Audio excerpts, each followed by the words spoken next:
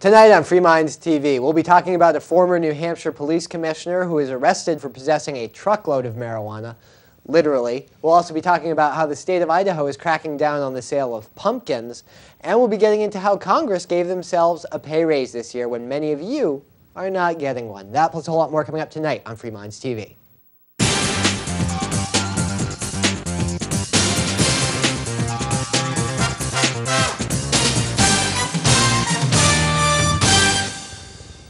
Welcome to episode 180 of Free Minds TV, where we challenge you, the viewer, to think outside the box. It is Toby here with you. And Nick. You know, Nick, 180, it's a big number. That's how, at least for me, it seems that way, working in schools. That's how many days of school there are.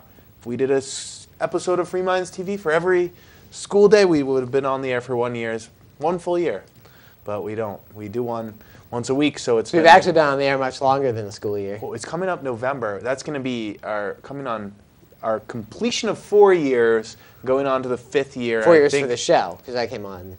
Yeah, for the show. I think just next month, actually. So a long time we've been doing the show. Moving on to our 5th year in the next month here, and we've got a ton of stuff to get into, Nick. We're going to be getting into the bizarre, the weird, the wacky this show.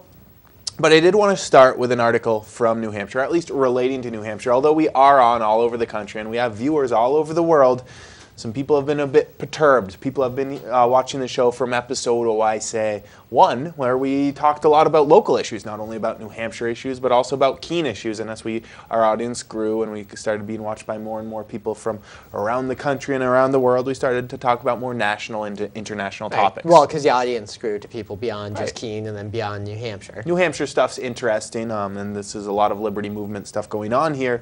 But still, there's a whole world out there with exciting news stories to get into. And so there were some people who were a bit perturbed, said, why don't we bring it back to some New Hampshire news? The UK, their government's always going to be growing big, although last week we actually reported on it shrinking. But anyways, these are the comments of, let's talk about something in New Hampshire. So I do want to start there. We are also going to be getting into cracking down on the sale of pumpkins, as well as cracking down on boosters clubs, putting up support signs in their yards to support the local football team. You know, the local commissioner in some parts of the country doesn't like that, as well as, of course, Congress, once again giving themselves a pay raise, even though there's no cost of living increase according to the federal government. There's still... Not for normal people. Apparently for congressmen there is. Us lowly people, no inflation, but if you're in Congress, there definitely is, so you need some more money.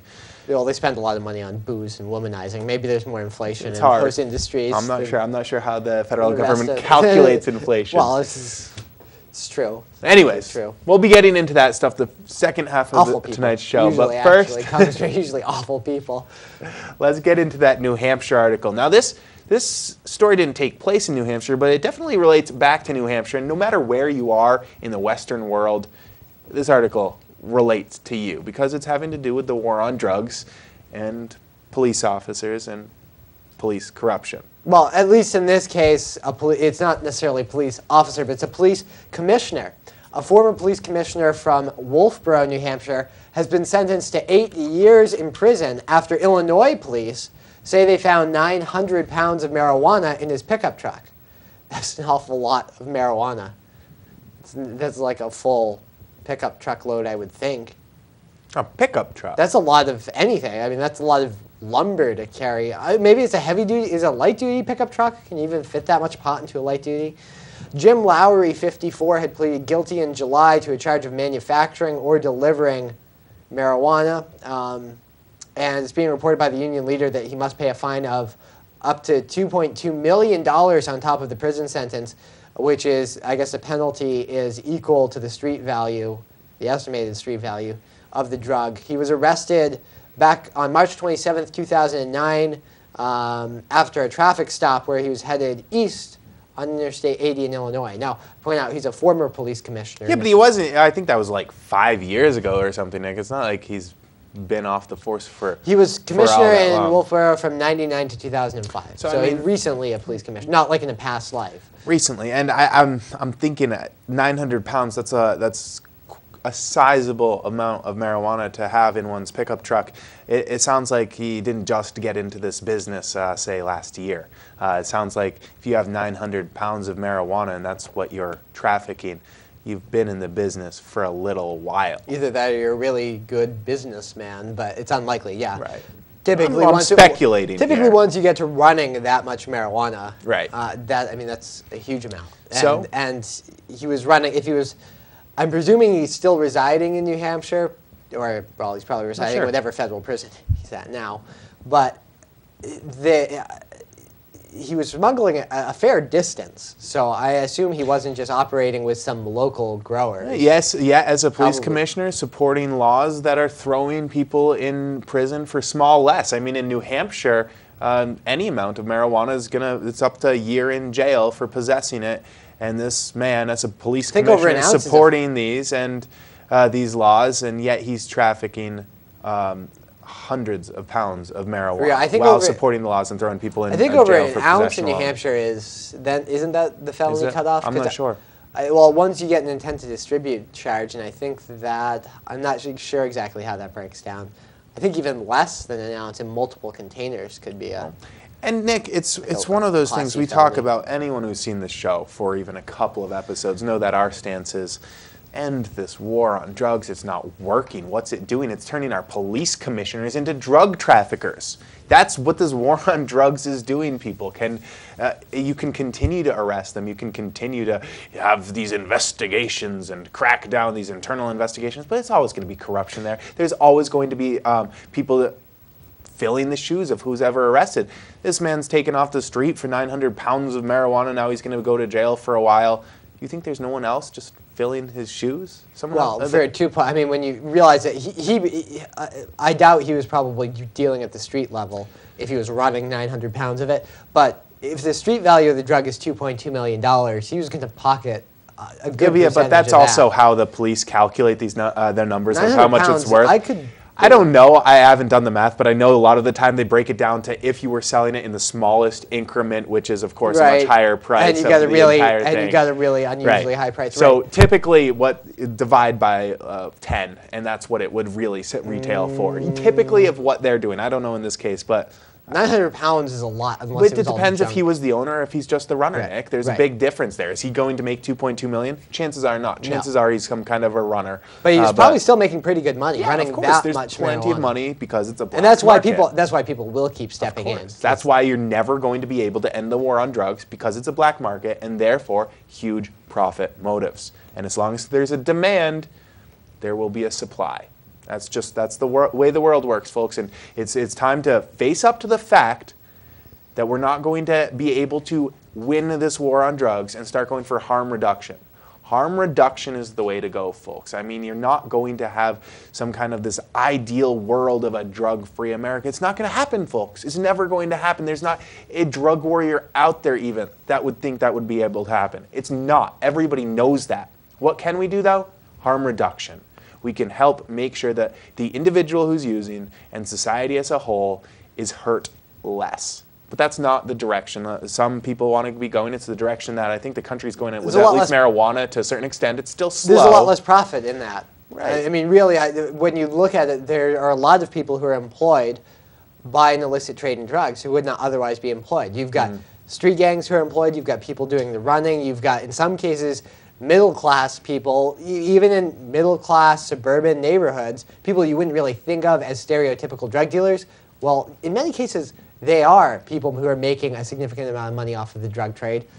And then you've got all of the government employees who are supposedly tasked with winning this unwinnable war, so it's a never-ending source of employment. And then you've got the police commissioner trafficking marijuana into New Hampshire, and then his officers arresting people for it. I mean, it's kind of job security, I guess, if you're trafficking you know who has it. Well, I think that's why some of the corruption does come in, because especially if you're dealing with people who are specifically narcotics officers, they're already they're employed as a result of the drug trade. They're double employed though sometimes. If you do go dirty, then you are double employed, but the pay on the other side tends to be much better. Much better. Or if you just rob drug dealers and take the evidence money. Okay, which does happen too. People are like, oh my God, 900 pounds, that's so much. That's going to put a dent in the drug supply. No, I heard earlier this week, I don't have this story in front of me, but there was a recent bust in Mexico of 500 tons, Nick. The pictures were impressive. It was like a warehouse full. 500 tons. A Bales. ton is 2,000 pounds. 10,000 pounds of marijuana, and there's no difference in supply. That was zero difference. I believe that the reporting was that was a bust. That marijuana was controlled by the Sinaloa drug cartel, which is a big one. That probably won't even really put a dent in the Sinaloa cartel. It won't put a dent at all in the American supply at all. No. And when you think about it in economic terms, there's probably excess production to offset the of course. bust. Every time they run across the border, they send 4 trucks. They only expect one to get through, because if one gets through, that's tons of profit. The poor mules who get to go through, some of them get to spend the rest of their life in jail in some cases. Right. But yeah, they don't count on it all going through. Or they get shot by a rival drug gang. Right, and of have course. But that's okay. Off. The guys at the quite top. A bit in Mexico. That's how the black market works, though. And in our streets too. They have enough production that there's going to be some losses, and that's factored into part of their business plan. And that's just the way it works. So let's be realistic about this, folks. We're not on Free Minds TV. We're not promoting drug use. We're not promoting any illegal behavior, but it's harm reduction. Let's be realistic about the problem, because if you're living in some fantasy world, what problems are you going to solve? Be realistic. What can we do to help the individual and help society as a whole? All right, Nick, we do need to move on because we've got a lot of other stories to get to, and I really want to get into this story about pumpkins. I know that you covered it on the radio show. I wasn't here. I had to work. It's pretty busy lately. I know you covered it. It's a good story, though. But I've got to cover it on the TV side as well, because it's insane. This is insanity. Idaho makes national news shutting down roadside pumpkin stand. Well, what were they selling at this pumpkin stand? Maybe some illegal substance? Well, no. They were selling pumpkins. It was not a trick or a treat for a 4-year-old and a 6-year-old when the tax commissioner came and shut down their pumpkin stand. 2 officials from the Idaho State Tax Commission forced the children of Dan and Cami Charace to close a stand in front of their house that was used to sell pumpkins. The kids, 4 and 6 years old, of the parents told the paper that they were selling the products to raise money for sports and other activities. So these kids, they grow some pumpkins, they set up a stand, 4 and 6 years old, to sell these pumpkins. And what did the bureaucrats at Idaho do with their time? 2 of them roll up and shut down the pumpkin stand because they don't have the proper paperwork. They don't have the proper tax paperwork to sell their pumpkins. Is this insanity or what, Nick? Yeah. We've reported on lemonade stands being shut down. I guess pumpkin stands are what's next. I mean, it's a rigorous enforcement of the tax laws, but when you think about it, it's only somewhat more ridiculous because they're doing this to a 4 and a 6-year-old. If they did this to adults who were selling pumpkins, I wouldn't have even heard about it. Right. Probably.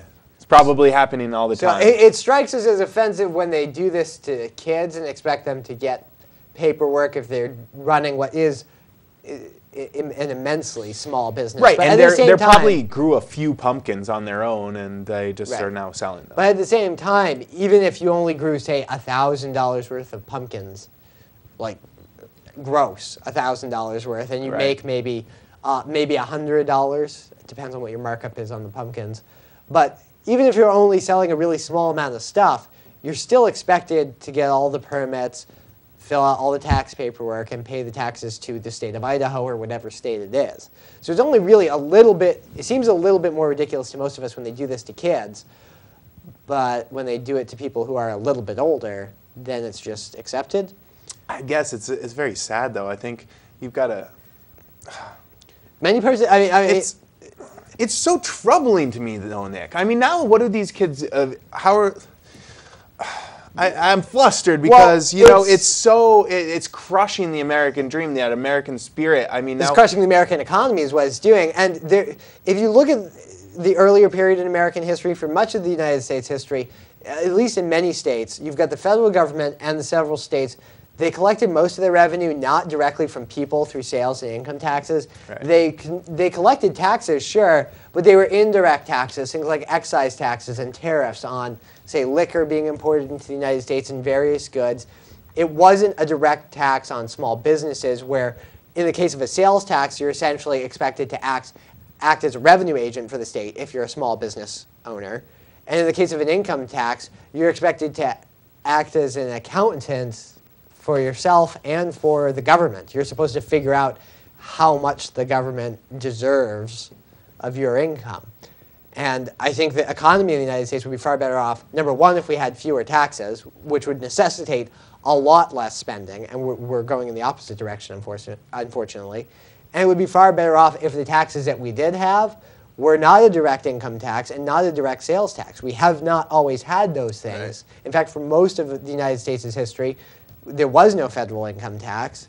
And in many states, there was no income tax or sales tax. So these are not things that have always been around, and it's not a form of taxation that we need. But Nick, we need them to keep the economy running, right? Oh, wait, the more and more we put, the more and more it seems to crush. You know, the other thing about this is, besides just the tax portion, is the whole permits required thing. We wonder why the economy is in the slumps.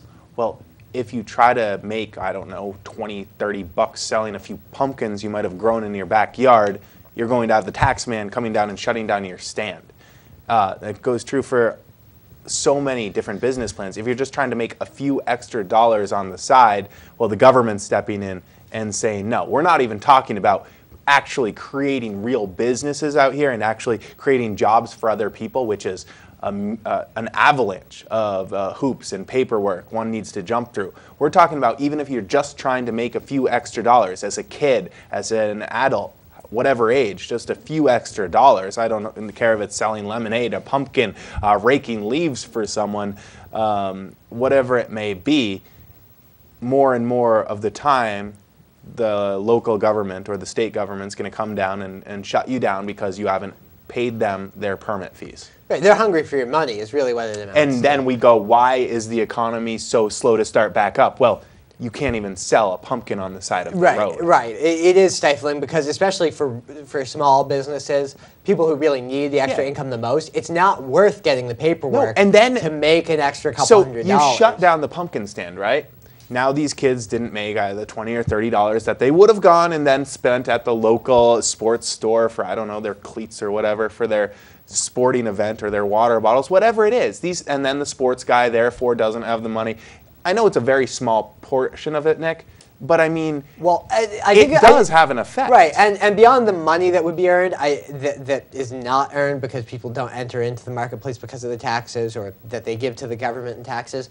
Beyond that, I think that with all the red tape that's around, all of the, not just the tax regulation, but all of the permitting process, all of the health and safety regulations that really discourage people from starting a very small business, like a micro small business, which used to be how a lot of people would break into pursuing something that would grow into a profession and into a more respectably sized business. Well, this discourages people from starting, say, that little project on the side where they build computers in their garage, which is how Apple started at one point. They started How about Wendy's? He started with a very small little hamburger stand. I'm sure he didn't have the proper paperwork to do that. Well, there probably wasn't as much paperwork at the time, but this kind of thing, I mean, to even go into a small business now, just to meet the regulatory burden, you have to invest tens of thousands of dollars quite often up front just to be operating above board. And that's before you have the equipment. That's even before you have to go out and buy whatever equipment you need or the store frontage or the advertising to get your business off the ground. You have to, this is paying to the man to have permission to start that small business. I mean, it's insanity. So anyway, sad story. These kids now, they've learned a valuable lesson about what government is, what it does, especially when it gets as bloated as ours has. Very sad story. Anyways, what are you going to do except move on to the next story, Nick? We don't have time for a break. I think we're just going to roll right over it and get into this next story. We will get to this increase about the federal government because, of course, well, we don't need that extra money. They certainly do in Congress and the Senate. They need that pay increase to go on top of their six-figure income. It's the liquor and the strippers, I think. God. Because they exclude food and fuel from the way they calculate that stuff anyway, so. Yeah. Old people don't need their Medicaid or Social Security. You don't need medicine, you don't need food, you don't need heat. Those prices haven't gone up. That's the strippers and the hookers, I guess. But like a luxury car or a yacht or strippers or very expensive strippers liquor, got up? those are things that we can count to try to calculate the rate of inflation. We'll be getting into that. But first, Nick, I want to talk about another government regulation, a local government regulation coming out of Michigan that's deterring the local booster club from trying to make money and support their local football team. I think that's what it is. Yep, football team. All right, this is Mount Morris residents are told their athletic booster signs are in violation of the city's sign ordinance, and they must be taken down. Being a proud mom could cost Angela Daniels up to $500 and or 90 days behind bars.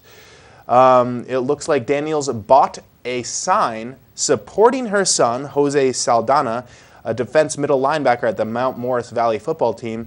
When she purchased a $10 sign for her lawn, then she violated the city's lawn ordinance by actually putting her sign in her lawn. I guess that's what it was for, to not only give the booster club $10, but also say, hey, look, I support my son. But that has irked the local bureaucrats. Turns out Daniels violated the sign ordinance. She has received a notice and has been given 5 days to remove the sign or face a fine and possible jail time. The 18-inch by 24-inch plastic sign that reads Mount Morris Athletics Boosters, home of the varsity Panther, good luck, exclamation point, now rests against her porch because, well, she didn't want to go to jail. The city's new part-time code enforcement officer, hired about 8 months ago, after the city was without one for more than 3 years. Oh no, what did they do? They had booster club signs in their lawns, I guess. Is now going about his job, and he's handed out quite a few of these warnings. The city manager, Jake LaFergie, said it's not about discouraging support. It's about enforcing an ordinance. We're just doing our jobs here. The city council has voted this ordinance in, and it's time for us to enforce it. Now, Nick, as the economy has been crashing and tumbling and falling over the past couple of years, why are they hiring an enforcement officer? Could it be to maybe get a little bit of extra income from some of these residents? Because at $500 a pop, that's a little bit of extra money to bring it in. I'm sure this isn't the only thing he's doing. Mount Morris is in Michigan, and I'm not really sure how the local, like the municipalities in Michigan, collect revenue. I know here in New Hampshire, local taxes are really, property taxes is where they get their local revenue from. But no matter what you're looking at, property values have gone down, especially in places like Michigan. Incomes are down, especially in states like Michigan. Yep. And people aren't spending as much. So in some places there are local, on top of federal, state, there's also local income and sales tax. So no matter what you're looking at, revenue for any of those things is probably down, especially in a state like Michigan where their economy is far worse than the U.S. economy on the whole. So a lot of states and a lot of cities are doing this. They basically, they're using the code book or the law book to just start fining money out of people because they can't tax it out of them. So and tax increases aren't popular. It's a horrible, horrible thing, Nick, especially in a place like Michigan that's really been hit by this economy, really all over the country, where communities should be coming together to support each other by doing things like having a boosters club to raise money for the football team so it doesn't get cut out. I mean, all over the country, sports teams are being cut out, after school projects are being cut out because budgets are tight. And kids aren't having the opportunity to play sports or have after-school activities in a lot of places.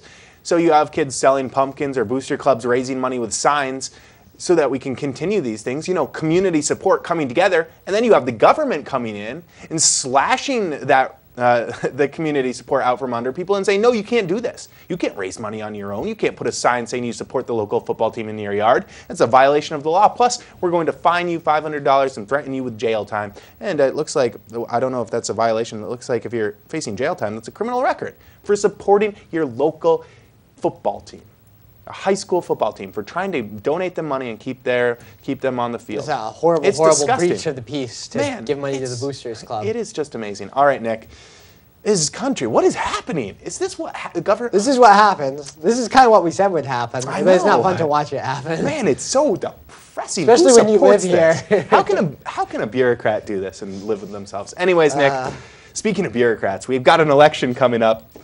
Doesn't really matter who you vote for on the federal level, I think, because they're going to continue to do stuff like this. Yeah, even the Tea Party. I mean, maybe they'll get 1 or 2 candidates who'll actually try to cut the size of government.